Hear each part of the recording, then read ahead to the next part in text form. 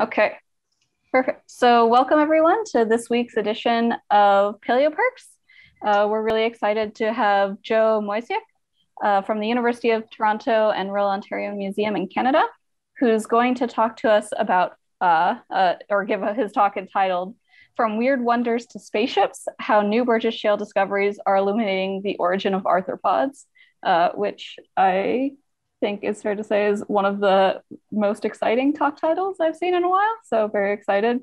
But before we get to Joe, I just want to give you a quick sort of layout of what we're expecting for today's seminar. So we'll have a few minutes of welcome and announcements, which you're listening to now. Then Joe will talk for about 30 minutes and we'll follow that up with a moderated question and answer period. In which you can send your questions as soon as you have them or during the question and answer period via the chat to the questions at eoPERCS host, who today is Pedro. And then after the question and answer, we'll have an after talk tea time that Joe's agreed to stick around for a little while afterwards. Some more housekeeping things. eoPERCS values the participation of everyone interested in paleosciences. So please remember to abide by the code of conduct that you agreed to when you signed up. If you have found yourself here without officially signing up and agreeing to the code of conduct, you can check it out on our website and also sign up so you get the emails for future talks as well. You should be muted, and please, if you find yourself able to unmute yourself while we're doing the official talk time, just don't. You can unmute during tea time and chat a little bit more informally. Again, you should send questions via the Zoom chat to the questions at eoPERCS host, that's also where you should send any technical issues that you have with Zoom or something like that. So we now have closed captions built into Zoom. I have the Google captions on as well right now, but once we get to Joe's talk, you will be able to see captions if you use the CC button in your Zoom controls to show or hide the subtitles. Other reminders, please nominate any outstanding early career researchers on our website.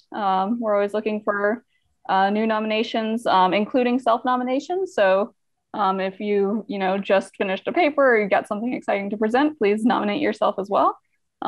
We always look forward to that.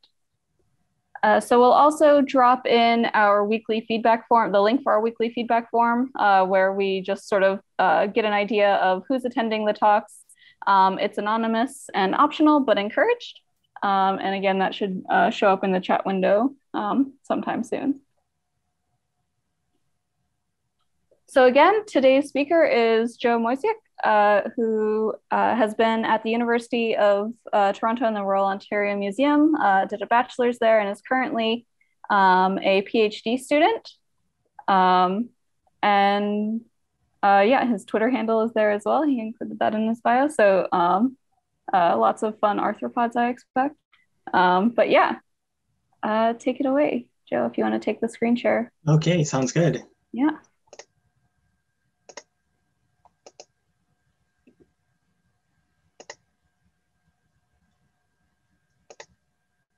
So thanks, Chrissy, for that fantastic introduction. Hopefully you can all see my slides now. Yep. So today I'm going to be chatting with you about some very bizarre fossil discoveries that we've made in recent years at the Burgess Shale, and how these discoveries are helping us to understand the origin of arthropods. So in my lab, in Jean-Bernard Caron's lab at the ROM, we're very interested in this phenomenon in Earth's history called the Cambrian explosion. So this is an event that happened a little over 500 million years ago, and it essentially precipitated the origin of all of the major animal body plans or animal phyla that we still have with us today. So we appear to have this very rapid appearance of all of these different and varied animal groups in the fossil record. But I should also note that this isn't just a phenomenon of the fossil record, and there's also pretty good evidence from studying the genomes of modern animals that there was something interesting going on in terms of evolution during the Ediacaran to Cambrian period transitions. And so, of course, I'm really interested in trying to figure out what was going on back then. And one of the best groups to study in trying to do this, and the group that I've focused my PhD on, are the arthropods. And so these include all of the animals today that have a segmented body and jointed limbs.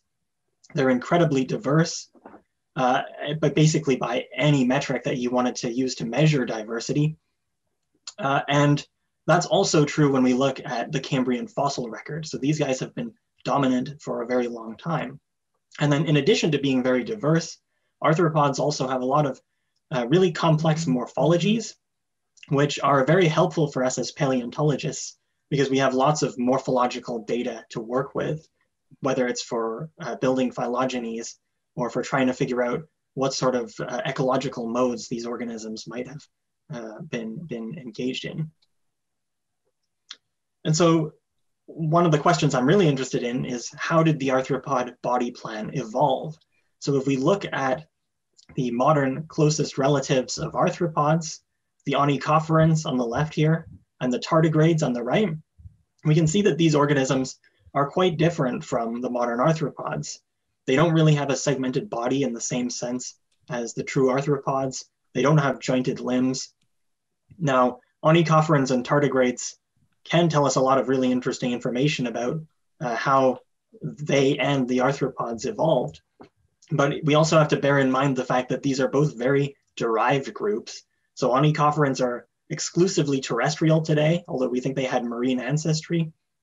And tardigrades are all microscopic forms. And so, of course, we have to be cautious about trying to infer ancestral states based on these very derived modern organisms. And so one alternative to this is to take a look at the fossil record, which is what I'm doing. And the fossil record of arthropods, as I mentioned, is really great in the Cambrian. And we've gotten a lot of interesting insight about early arthropod evolution, often from some unexpected places. So the fossils that I'm showing on the left here are all things that were originally interpreted to be various different organisms, the back end of a shrimp, a jellyfish, and a sea cucumber. But in the 1980s, Harry Whittington and Derek Briggs discovered that all of these different parts actually came together in a sort of a jigsaw puzzle to form this one bizarre animal, which they called Anomalocaris. And so their reconstruction is on the right here. You can see it's a very bizarre animal. It has a pair of jointed limbs at the front, this disc-shaped, pineapple slice-shaped mouth lined with teeth, and then these sets of lateral swimming flaps along the side of the body. And so perhaps it's not a surprise that Whittington and Briggs were sort of loath to assign Anomalocaris to the arthropods, even though it does have those arthropod-like jointed limbs, because it's just so bizarre looking. And this was also the perspective that was taken by Stephen Jay Gould in his famous book, Wonderful Life. So Gould called Anomalocaris and some of the other strange Cambrian organisms weird wonders. So these forms that sort of defied classification into any of the modern animal phyla and might represent their own unknown phyla. So nowadays we have a slightly different view of things. A lot more fossils have been discovered that have helped to fill in the picture of early arthropod evolution. And indeed, we do think that Anomalocaris is a relative of arthropods, and more specifically that it's a stem group arthropod. So that is, it's more closely related to the true arthropods than the velvet worms, the onychophorans, or the tardigrades are.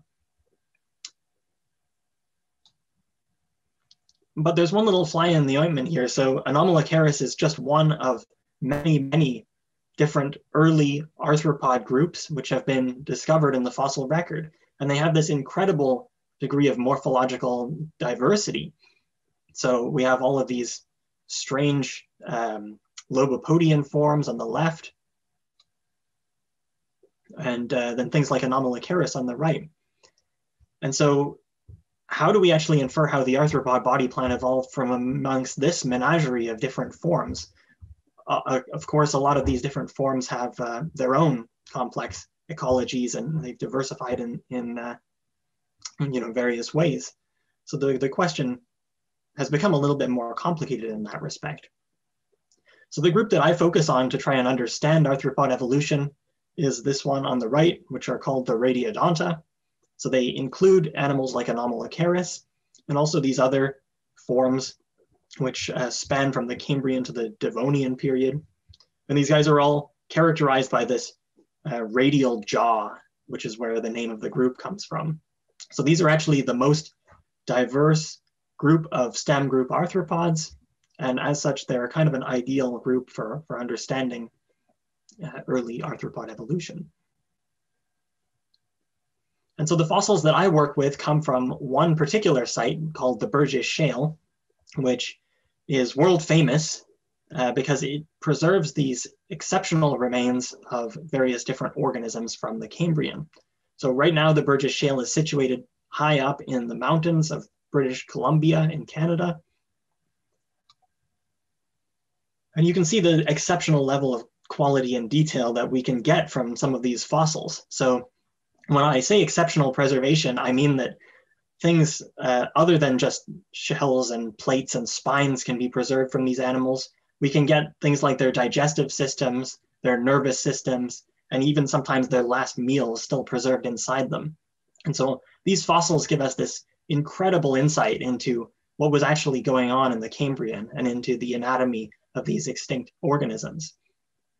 And on the right here, you can see a classic reconstruction of what the Burgess Shale community looks like in the top right versus what it would look like if we only had the hard parts of organisms being preserved. So you can just see how much of a wealth of information sites like the Burgess Shale provide us on what was going on in the Cambrian. So the Burgess Shale itself is, like I said, located in BC, just near the border with Alberta. And the classic site, the Walcott Quarry, has been known to science for over 100 years and has been heavily studied by various different groups. Here's where the Burgess Shale was located back in the Cambrian, so quite a different environment from its high mountain peak of today. It was in fact located at the margin of a broad continental shelf that was near the equator. And so we're talking about an environment that might have been something like the modern day Caribbean. And so we have this large carbonate platform extending out into the ocean, and mud slid off the platform and buried various organisms at the bottom, which we think is in part what's responsible for that exceptional preservation. And we can actually see this carbonate platform, the Cathedral Escarpment, outcropping right at the Walcott Quarry. And what's kind of cool about the Cathedral Escarpment is that you can actually trace its path through the mountains. So this red line in the map on the lower right here is representing the trace of the Cathedral Escarpment. And the really exciting thing about this is that my supervisor and colleagues have been doing some exploration to the south of the Walcott Quarry over the last couple of decades. And they have discovered new Burgess Shale sites about 40 kilometers to the south in Kootenay National Park. And these sites rather remarkably differ in a lot of ways, including having many different elements of the fauna from the original Walcott Quarry. And so the sites in Kootenay are giving us incredible and unique insight into how the Burgess Shale communities varied over time and across spatial scales. And so I'm going to take you on a quick walk to our Burgess Shale research site before coming back to some of the fossils that we discovered. So firstly, some of these sites that we travel to are very remote, and so we have to access them by helicopter. Often we'll actually stay there for 6 to 8 weeks at a time with a crew of 10 people.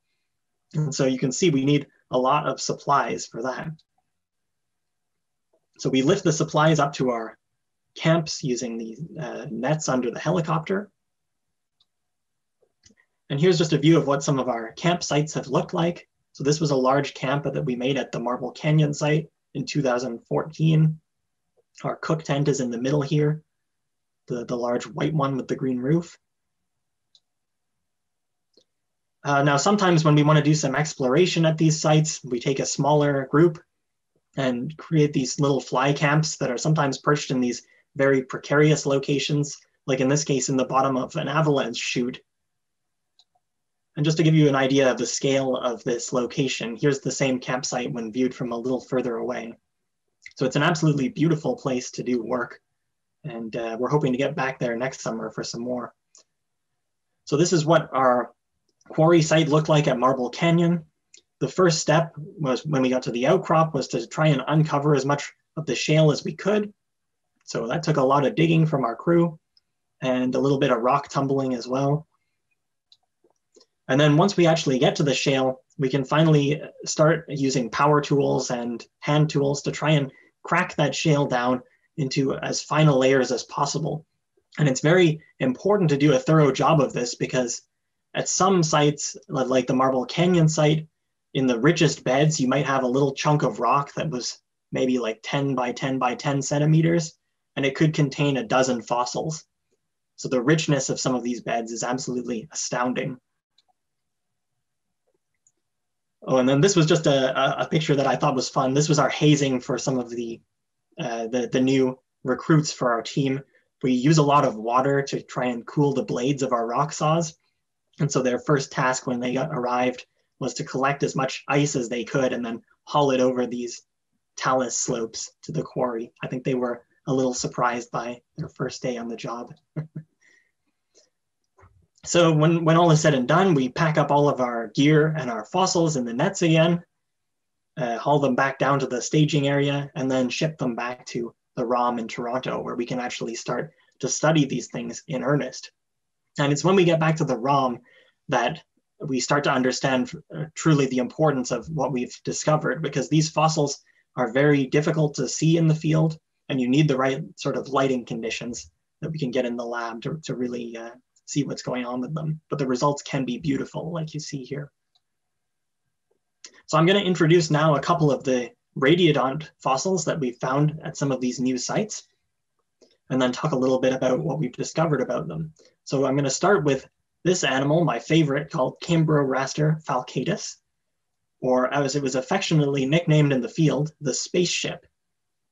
And we called it this because we thought it looked a little bit like the Millennium Falcon from Star Wars. So this was first published in 2019. It's a really amazing animal. We have slabs that are covered by literally dozens of these carapaces.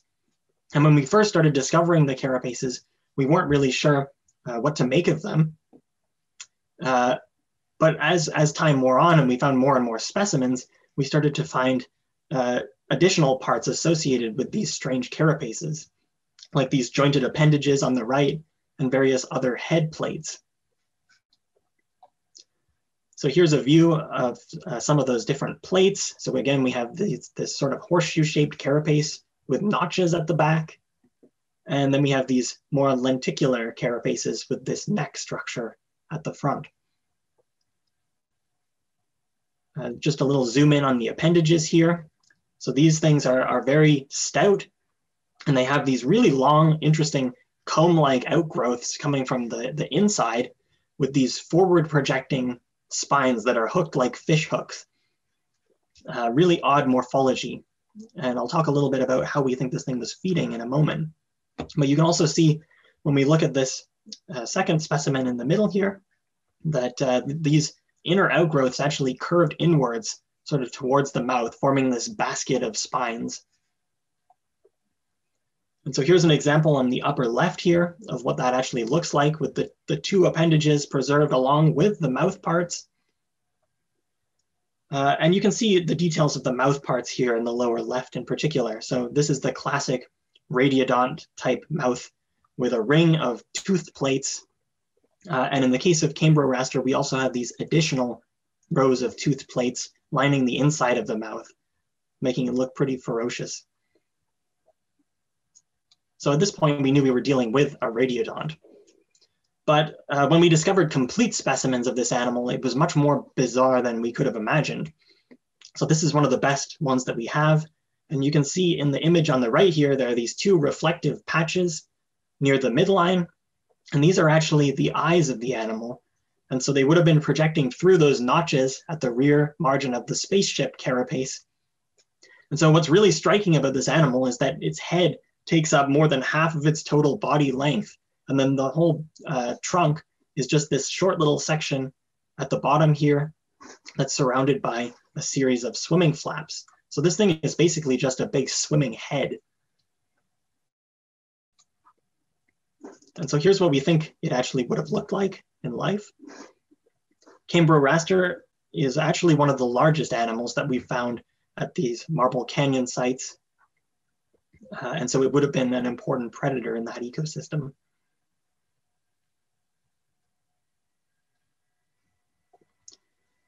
Okay, so Cambro-raster was not the only new radiodont that we found in these new sites in Kootenay. There's also this animal, which we nicknamed the mothership, which seems to be a close relative of Cambro-raster, but is actually quite a bit larger than it. And we think it's a new genus, but this one is currently in a manuscript in review, so stay tuned for a little more on it very soon. And then finally, I wanted to introduce this animal called Stanleycaris herpex, which we just redescribed in a paper that came out a couple of weeks ago. So this animal is pretty neat. It's known only from its appendages and mouth parts so far, but you can see that the appendages have some similarities with Cambro-raster. We have these sort of rake-like outgrowths coming from the inner margin. And then we also have these weird trident-like medial spines, which you see in the image on the left, as well as a third set of spines, which are these hooked outer spines that you see in the image on the right. Looking at different specimens preserved at different orientations was, of course, very important for trying to reconstruct this appendage in 3 dimensions, because it's so complex and it's really just armed to the teeth with all of these spines. Here's a few more images of Stanleycaris, a really nice example on the left here with a pair of appendages that are preserved in a kind of unusual orientation. And then the mouth parts also preserved in kind of a frontal view, so you can really see those teeth nicely. And again, the mouth parts give away that this animal is indeed a radiodont. They consist of this pineapple slice-shaped circlet of tooth plates. In this case, though, there's no rows of inner plates, so that's a difference from Cambro-raster. And so here's how we reconstruct what we know of Stanleycaris so far.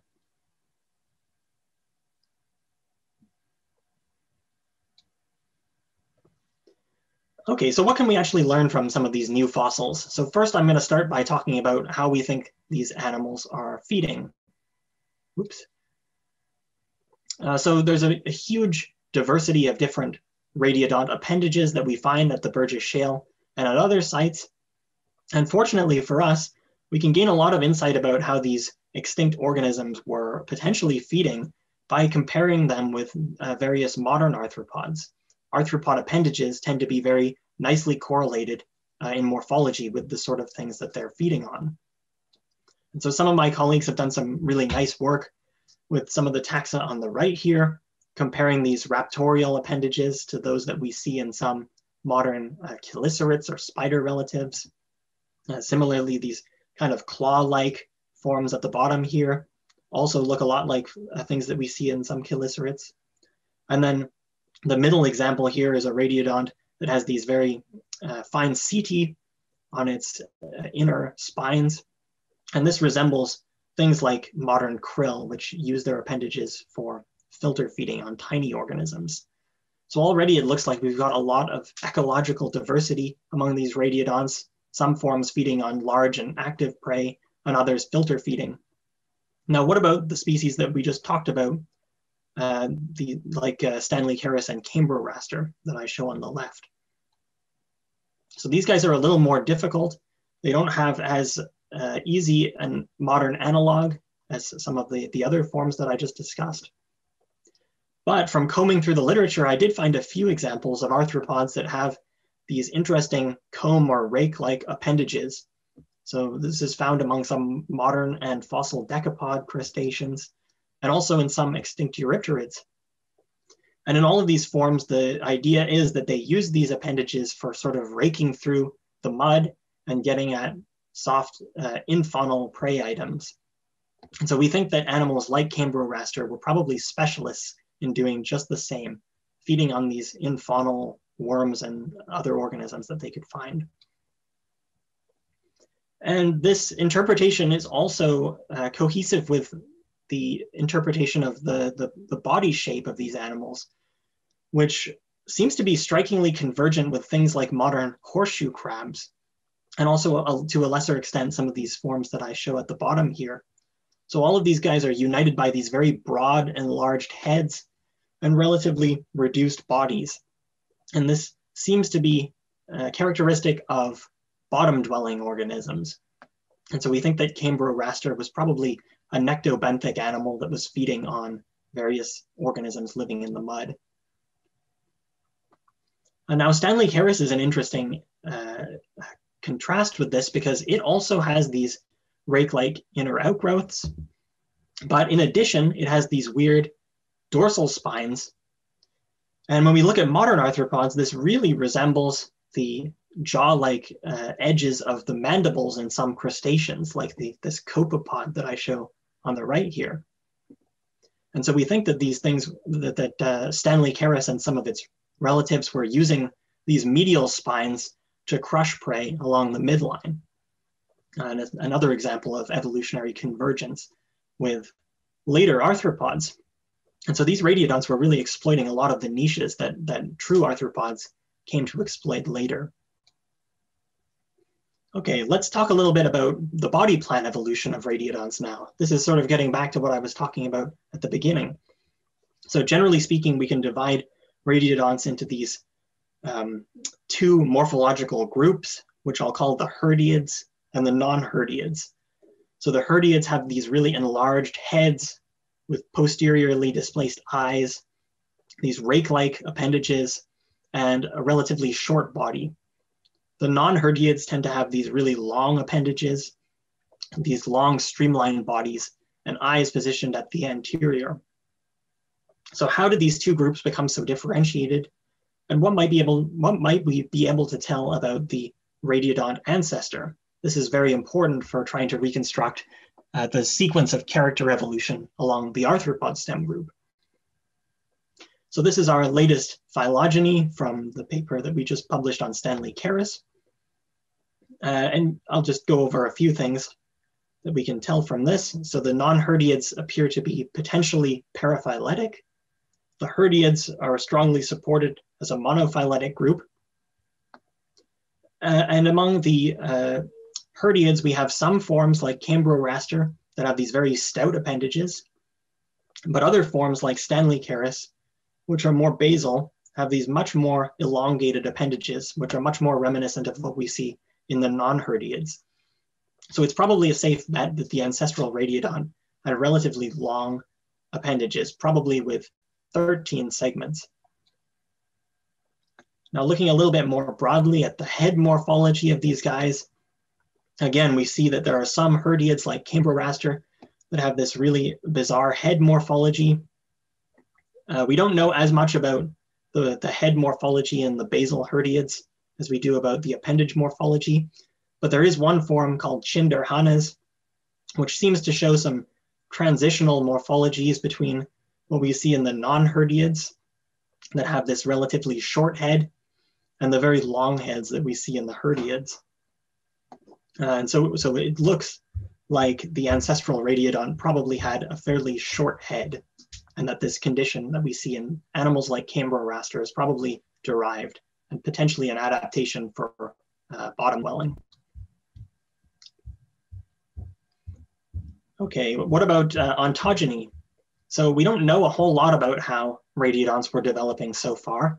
There was a nice paper by Liu et al. That came out a few years ago, publishing a fairly small radiodont that you see on the far left here.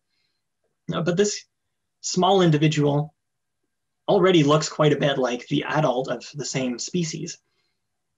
And so it doesn't seem like there's much morphological change that's going on throughout this later part of development. However, this one juvenile specimen is already about 2 centimeters long.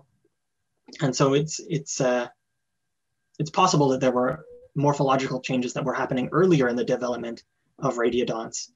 And for example, this might be suggested by the fact that we find larvae in these megachiron arthropods that I'm showing on the right here, which have a lot of morphological similarities with radiodonts and may be fairly closely related to them. So it'd be very interesting to learn more about the ontogeny of radiodonts. And we have a little bit of work in prep on this. Again, this is a manuscript in review. So what you can see here is that we've done some geometric morphometrics and come up with a model for the allometric trajectory in Cambro-raster. And you can see that as Cambro-raster grows larger, the posterior end of the carapace seems to sort of expand. And what I think is kind of neat about this is that if we extrapolate a little bit from this allometric model, we actually come up with this very posteriorly expanded shape, which resembles another radiodont carapace that we know of from China. So there may well be some heterochrony that's going on in the evolution of these radiodont carapace shapes. And hopefully, as more fossils are discovered, we'll be able to tell a little bit more about this. And then finally, I wanted to talk a little about what we know about the distribution of these radiodonts. So since we described Cambro-raster in 2019, there have been a couple of papers that have described new material from North and South China, which obviously belong to the same genus at the very least. And so it looks like Cambro-raster is pretty widespread in terms of its distribution in space. And the Chinese sites are also a fair bit older than the Burgess Shale. And so Cambro-raster also spans a decent amount of time in the Cambrian as well. So it looks like these radiodonts were sort of cosmopolitan organisms living in various different environments. This is a similar example for Stanleycaris. So far, its distribution is a little bit more localized than for Cambro-raster. We only find it in the craton that will become North America so far. And so just to finish up, Radiodonta is really, through all of these new discoveries, turning from these sort of weird, enigmatic animals that are hard to understand into a model clade for understanding the origin of arthropods. We really understand more about radiodonts than pretty much any other arthropod stem group. I even heard one Twitter user quip that radiodonts are becoming the new trilobites in terms of their diversity and their potential for telling us about macroevolutionary patterns. And I should know that we have a lot of cool discoveries that are going to be coming out pretty soon. So our knowledge is just going to continue to expand. So it's a very exciting time to be working on this group. And then I just wanted to finish off by saying that it's kind of fun to work on radiodonts as well, because they're pretty popular as invertebrates go. And so when we published Cambro-raster, I was really surprised and elated to see many artists getting inspired by Cambro-raster and making all kinds of super creative different artworks and 2D and 3D models and even Yu-Gi-Oh cards. So this has been a lot of fun to work on this stuff. And then finally, I wanted to finish off just by giving a little plug for the Wilner Madge Gallery of the Dawn of Life, which will be opening up at the ROM this fall. And it will showcase a lot of these radiodonts that I've talked about, as well as many of the other cool Cambrian fossils from the Burgess Shale. And so I really hope that some of you will be able to come and visit us this fall and see the new gallery. And with that, there are many people that I would like to thank. And of course, I'd like to thank everyone here for the invitation to speak, and I hope you enjoyed. Thanks a lot.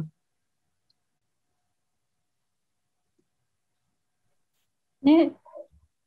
All right, thanks. That was a lot of fun. And we already have some questions coming in. Awesome. So let me get back to those. Morrison Nolan has sent 3 questions. We'll do them one at a time in case other people send in things as well. But here's the first one. So it says, the Burgess Shale matrix seems to have many colors. Is this a lighting difference or a matrix difference? Right. Yeah, it's true. And this is I guess in part a little bit of everything, but there's differences in terms of the matrix coloration between some of the different sites. So at some of the sites in Kootenay, for example, the matrix is much lighter colored relative to what we saw at the Walcott Quarry, some of the traditional localities that are further north. And then there's also differences that occur because of weathering of the matrix. So a lot of times the matrix will start out as sort of a darker blackish or gray color, but if it's left out in the elements in the talus slopes, it will often turn to a sort of orangey yellow color. Let's see, so I'll put the next one in the chat as well. This one says, do radiodonts have a conserved number of swimming flaps, like how insects have 6 legs, arachnids 8 legs, etc.? No, they do not. And although in, many of the herdiids seem to have a fairly conserved number, at least at the level of preservation that we can tell from.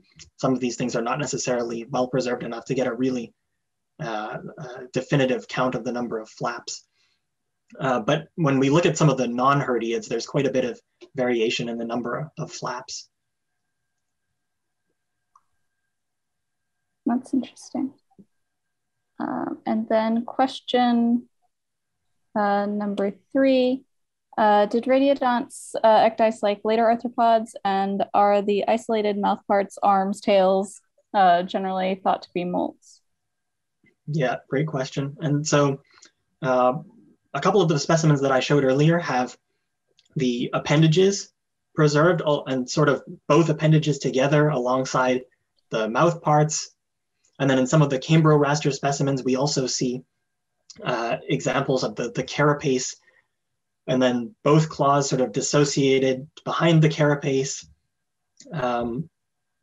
We see that sort of pattern over and over again. And so my hypothesis is that many of these probably do represent molts of the animal, where there's a very stereotyped orientation that the different parts end up in after they've molted. We don't know completely for sure, but I think it would make a lot of sense, especially when we start looking at some of these assemblages of Cambro-raster where there's like dozens of these elements covering surfaces.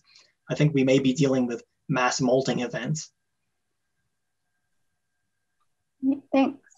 And then sort of on the same line of molting and growing and whatnot, another question says, you mentioned that Cambro-raster was one of the larger fossils you found at your site. What's the overall size range that you see?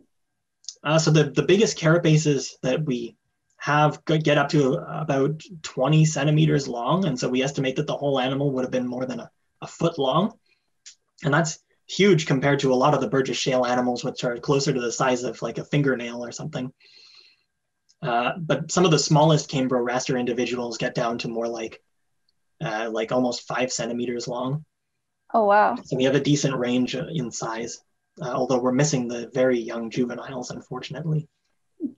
One more reason to go back. All right, I think I see one more that I will go ahead and copy in.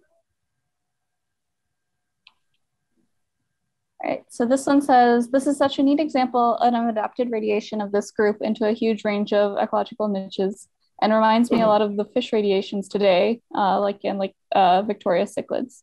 Do you have a sense of what ecotypes or niches might be missing that you would expect to find at some point? What do you think those radiodonts would look like? Ooh, good one. Let me see. That is a good one.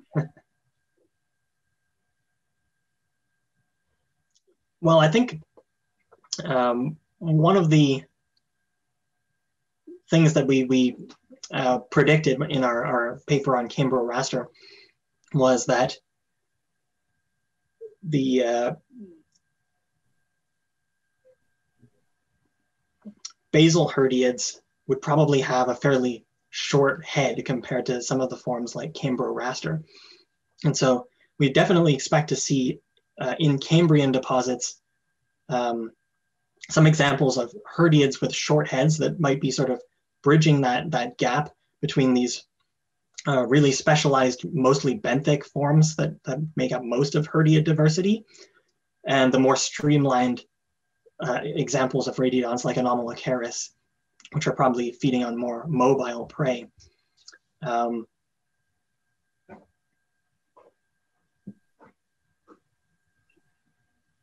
Yeah, I mean, otherwise we have suspension feeders, we have sort of fast-moving active predators, we have sediment sifters that are feeding on a whole variety of different sized prey in the sediment.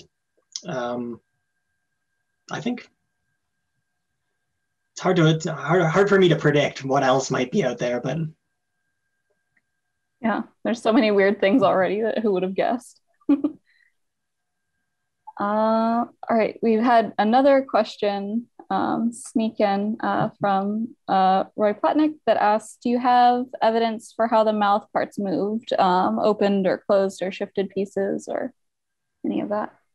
Yeah, that's something that's still a bit hard to assess. Mostly we have disarticulated mouth parts, and so any movement or shifting of the plates could always be due to just partial disarticulation after death.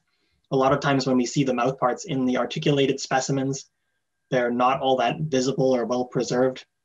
I think that's something that still needs to be worked out in some level. And I think potentially, I guess, some biomechanical studies might be really useful and interesting for getting at that.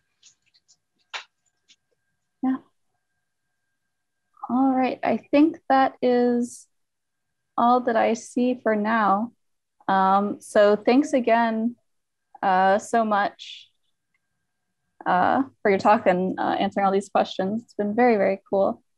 I'm going to just grab back the screen share.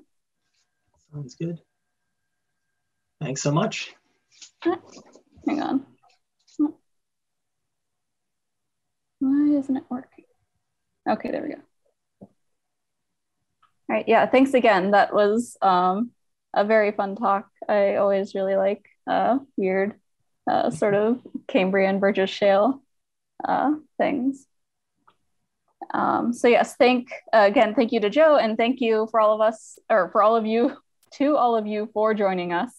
Again, we'll put in that feedback form if you want to fill that out to give us a bit of an idea about who's attended today's seminar. And join us on next week to hear Evan Ramos from the University of Texas at Austin talk about swift and sustained silicate weathering response in floodplains during the PETM, insights from the Bighorn Basin, Wyoming, USA. So before then, what we've got coming up next is, again, Joe's agreed to stick around for a tea time and talk with us some more about all his weird arthropods. And so please join us to chat with him a bit more about arthropods or research or anything that you feel like talking about. And, you know, make some new friends, chat with other people maybe you haven't seen in a while. And yeah, just generally have a quick chat before getting back to whatever else you have to do today. So we before we get there, we'll have a quick 2-minute break so you can go grab your tea or water or whatever you want and just stretch your legs. But in 2 minutes, we'll be back for tea time. So again, thanks so much, Joe. This has been a really interesting talk, and look forward to chatting with you a bit more. Sounds good. See you at tea.